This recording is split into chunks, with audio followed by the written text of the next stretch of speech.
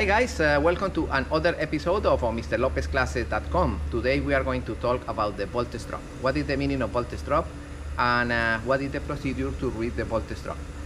One of the points where the people need to periodically check the voltage drop is in the cranking system, in the start motor of the engines. And there are a lot of misconceptions about where should be located the terminals of my multimeter to read the voltage. In order to verify if the voltage drop during the cranking in my engine passed the limit. What is the limit? Depends on the manufacturer. You check the service manual. In the service manual, in the first page, you have information about the voltage drop accepted for that engine. In some cases, it's no less than 10.5 volts. In other diesel engine, it's no less than 9.5 volts. Okay, check the manual, check the service manual on your engine and verify what is the voltage drop recommended for the manufacturer. And what is the procedure, in what part of the cranking system is that the voltage drop should be maximum. Okay, of course the voltage drop maximum should be at the solenoid of the start motor.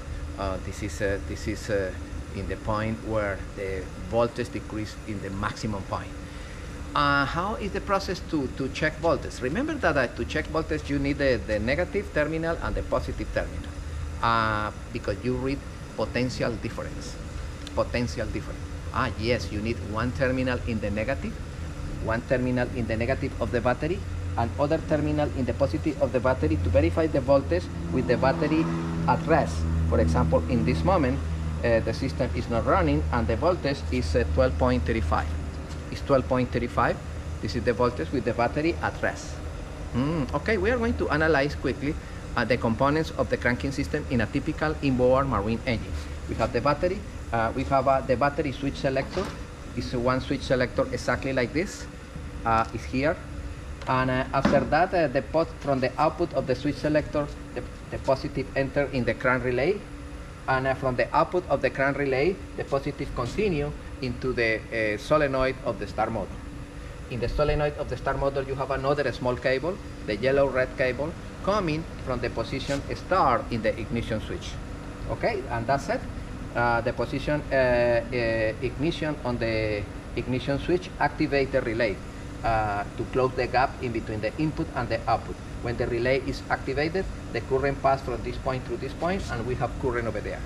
In this moment, I have current over there, but the engine is not cranking because I need to send the signal with the yellow-red cable into the start position, the signal position in the solenoid of the start motor.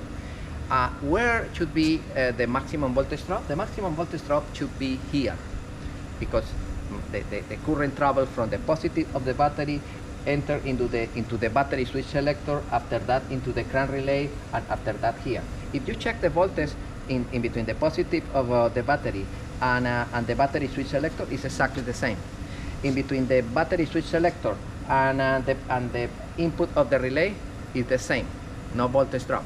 And now we are going to check the voltage between the positive of the battery and the positive of the solenoid of the start motor.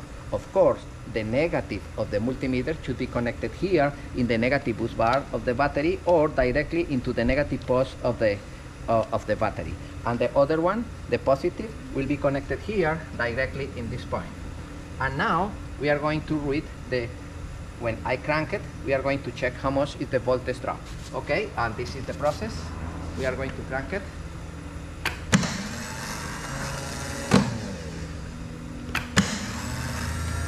Okay, the voltage decreased 11.74. All right, in this particular case, we don't have a load, and of course, the reading is good, it's accepted. But if the engine is connected, the start motor is connected with the flywheel and the transmission, probably the voltage drop should be more. This is the process. The process to read the voltage drop is in between the negative of the battery and the positive terminal of the solenoid of the start motor.